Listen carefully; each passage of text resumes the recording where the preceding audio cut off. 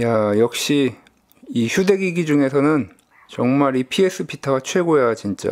물론 내 취향의 게임이 별로 없는 게 문제이긴 하지만 그런데 눈이 가끔씩 침침해지는구나. 이것도 PS 비타가 화면이 큰 편이긴 한데 그래도 가끔씩 이게 눈이 침침해지네.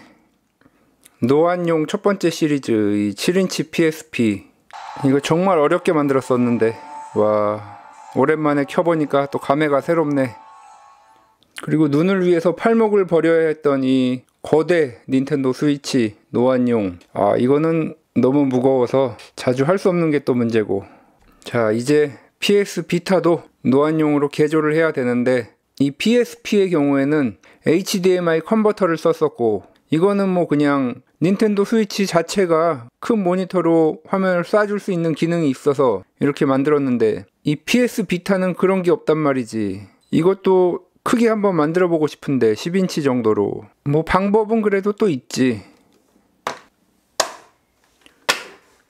바로 비타 TV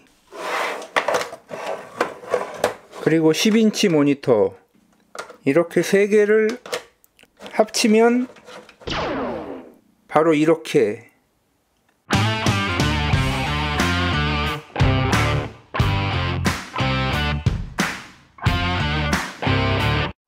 안녕하세요, Dr.K입니다. 이 PS 비타 하드웨어 자체는 정말 잘 만들었는데 취향에 따라 다르긴 하지만 보통의 게이머 분들에게는 별로 할만한 게임이 없어서 뭐 큰 인기를 끌지 못했던 그런 기기입니다. 그래도 뭐 하려면 할 게임들은 많이 있죠. 찾아보면 RPG 위주로 게임을 하려면 할 게임이 많이 있습니다. 그런데 이것도 노안이 온 저 같은 분들에게는 화면이 작은 게 좀 아쉽죠. 그래서 인트로에서 보여드렸던 것처럼 노안 프로젝트의 일환으로 제가 7인치 PSP 그리고 12인치 닌텐도 스위치를 만들었었습니다. 뭐 7인치 PSP야 중국산 7인치 똥게임기를 개조해서 만든 거라 뭐 무게 같은 거는 큰 문제는 없었는데, 그리고 12인치 닌텐도 스위치 같은 경우에는 뭐 너무 무거워서 그냥 세워놓고 하기엔 괜찮은데 들고 하기에는 손목에 무리가 많이 갔죠. 그래서 이번에는 노안용 프로젝트 세 번째 PS 비타는 10인치 디스플레이를 채용하기로 했습니다. 이것도 메탈 재질이라서 좀 그렇게 가볍진 않지만 그래도 뭐 이 정도면은, 물론 이 비타 TV와 배터리가 들어가기 때문에 조금 무거워질 것 같긴 하지만 뭐 이 정도 사이즈면 딱 좋을 것 같습니다. 그리고 이제 이 비타 TV의 경우에는 상당히 컨트롤러를 가리죠. 여기에는 이걸 사용하는 방법밖에 없을 것 같습니다. 그래서 갈라서 양쪽에 붙이는 걸로, 뭐 쉽지는 않을 것 같지만 한번 해보도록 하겠습니다. 자, 그럼 이제 개조를 한번 진행해 보도록 하겠습니다.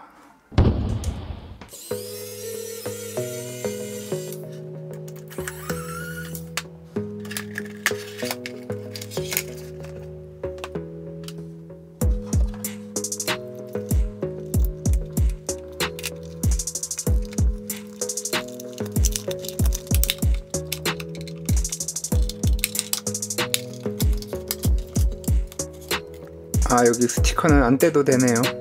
괜히 뗐네.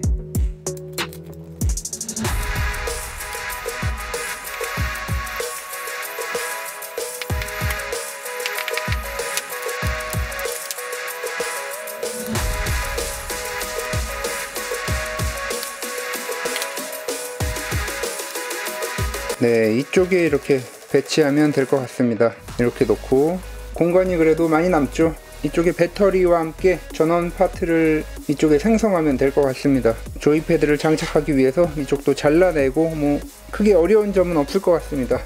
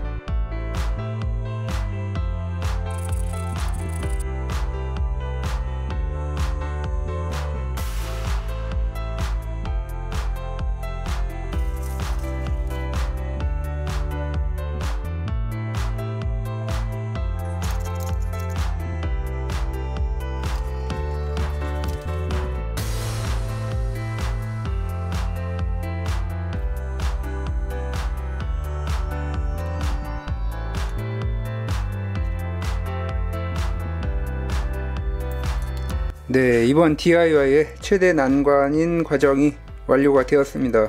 이 필름에 직접적으로 납땜을 못하기 때문에 이런 식으로 접촉이 되게 만들었습니다. 그래서 현재 이 상태로는 작동이 안되고, 이것은 본체와 디스플레이를 밀착하기 위해 디스플레이에 붙어 있었던 스펀지인데, 이것을 이런 식으로 눌러주게끔 조이패드 안쪽에 넣어줄 계획입니다. 네, 이제 이 조이패드를 반으로 갈라서 이 부품들을 집어넣고 이제 마무리 작업들을 진행해 보도록 하겠습니다. 뭐 이것도 쉽지는 않을 것 같습니다.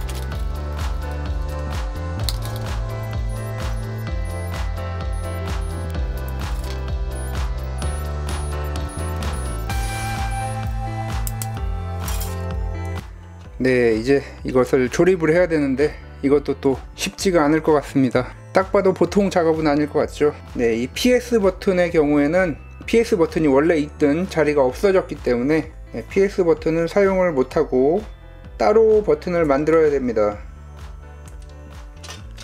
네, 그리고 여기서도 이 PS 버튼 필름은 사용을 못하기 때문에 절단을 해주고, 케이블도 절단을 해서 별도로 스위치를 만들어서 작업을 하도록 하겠습니다. 자, 끝에서 하나 둘 셋 넷, 세 번째 네 번째, 세 번째 네 번째.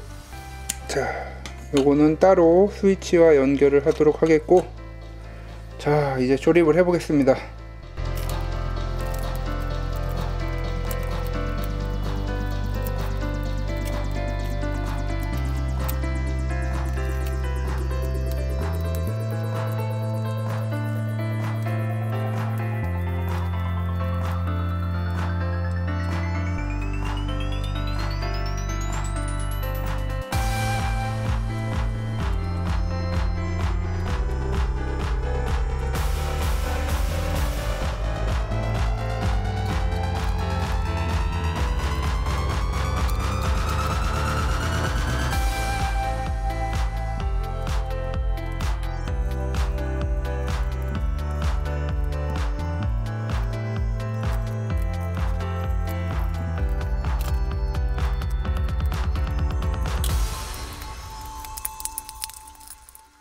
네, 이제 이쪽 오른쪽 스틱을 작업할 차례인데, 제가 아날로그 스틱을 작업하면서 오류가 있어서 다시 설명을 드리겠습니다. 원래 이 녹색이 Y축인데 제가 Y축만 연결을 했었습니다. 이렇게 하면 안되고 이 플러스 마이너스를 같이 연결을 이쪽에서 따와서 해줘야 됩니다. 자, 이렇게 하고 이제 오른쪽도 작업을 마무리 하도록 하겠습니다.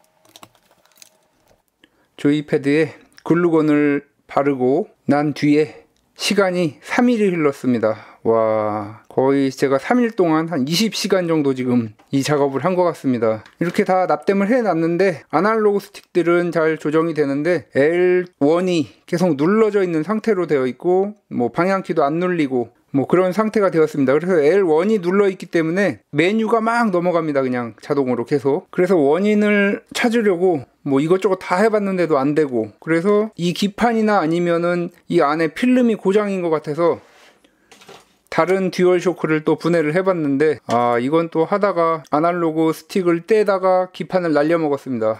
아, 기판도 날리고. 그래서 생각을 하다 보니까 제가 자른 부분에서 여기에 뭐 이상한 이 버튼은 아닌데, 아, 이렇게 연결되어 있는 부분이 있습니다. 아, 생각을 해보니까 이 PS 버튼을 만들기 위해서 이쪽에서 이 PS 버튼 라인을 그냥 절단을 했는데 그게 아니었습니다. 그 버튼을 놔둬야 아까 그 접점이 붙어서 작동을 하게 되는 것이었습니다. PS 버튼 잘라졌던 부분을 다시 연결을 했습니다. 그래서 이쪽도 이렇게 다시 작업을 했습니다. 글루를 다 떼어내다가 뭐 패턴도 나가고, 그래서 패턴 나간 데는 중간에서 이렇게 같이 연결되는 부분에서 납땜을 따왔습니다. 뭐 여기도 있고요. 네, 이렇게 엉망이 되었는데, 그래서 PS 버튼은 여기서 직접 따와야 됩니다. 네, 이렇게 선 하나 잘못 잘라냈다가 엄청 고생을 했네요. 네, 그래서 이런 식으로 작업을 완료를 해서 이제 거의 3일 만에 조이패드를 작동이 되게끔 만들어 놨습니다. 자, 이제 마무리 작업을 해야 될 텐데 뭐 한 이틀 정도 더 작업을 해야 될 것 같은데 기운이 빠집니다. 네, 그래도 뭐 진행을 해야 되겠죠.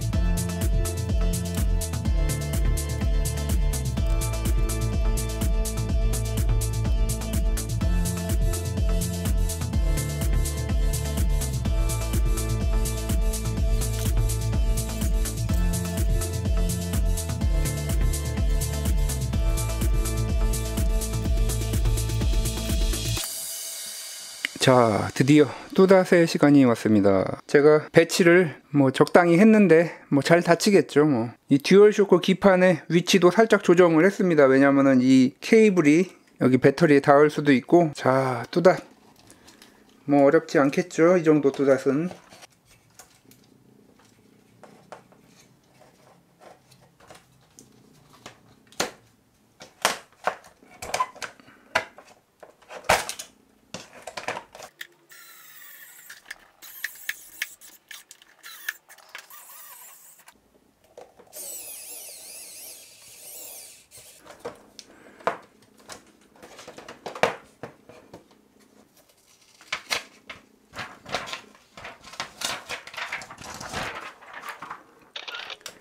네, 정말 어렵게 만들었습니다. 내부는 정말 어려울 게 없었는데 이 컨트롤러 때문에 거의 4일이라는 시간이 지났습니다.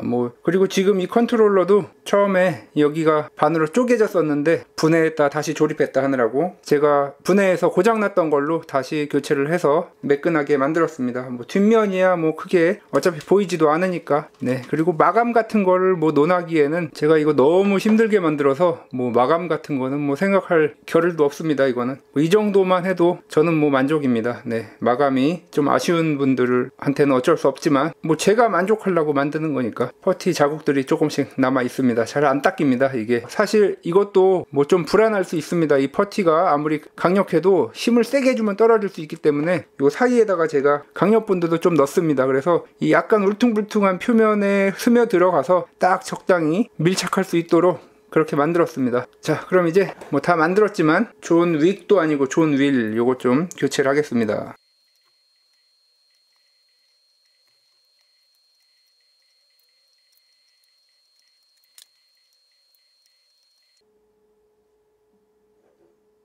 이렇게 하면 위.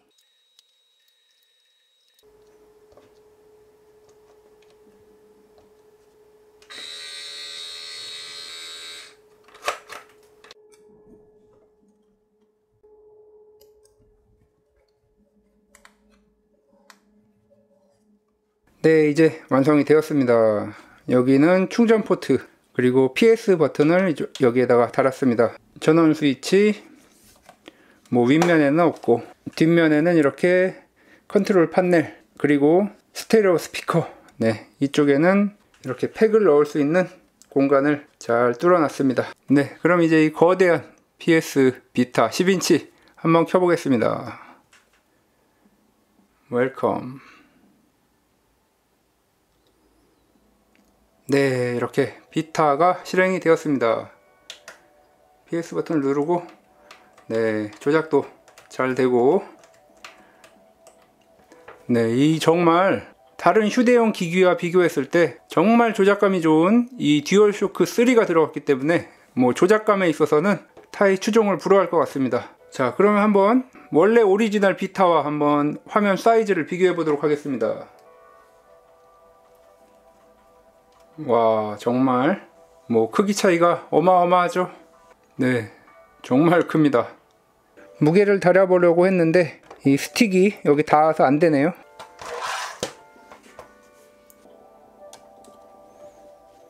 네, 900 조금 나오다가 넘어가는 걸 보니까 1kg 정도 되는 것 같습니다. 1kg 정도면 팔 운동하기는 좀 부족하죠. 네, 앞으로는 3kg까지 되는 저울을 구매를 해야 될 것 같습니다. 네, 그럼 이제 정말 힘들게 만들었으니 게임을 한번 해봐야 되겠죠.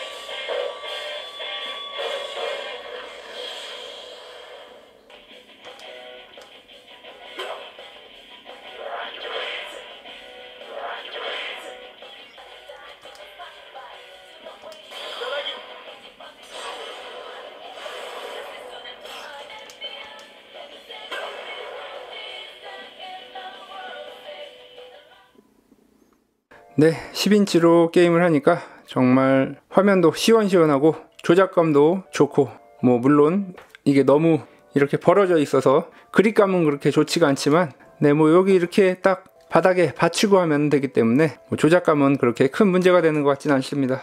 네, 아무튼 어렵게, 정말 어렵게 만들었던, 본체 다 만들어 놓고 컨트롤러 때문에 본체 만들었던 시간보다 더 많은 시간을 소요해서 이렇게 어렵게 완성된 PS 비타 10인치 DK 비타였습니다. 지금까지 닥터K였습니다. 다음 시간에도 더 알차고 도움이 되는 IT 정보 리뷰, 그리고 신박한 DIY로 찾아뵙도록 하겠습니다. 구독과 좋아요도 부탁드립니다.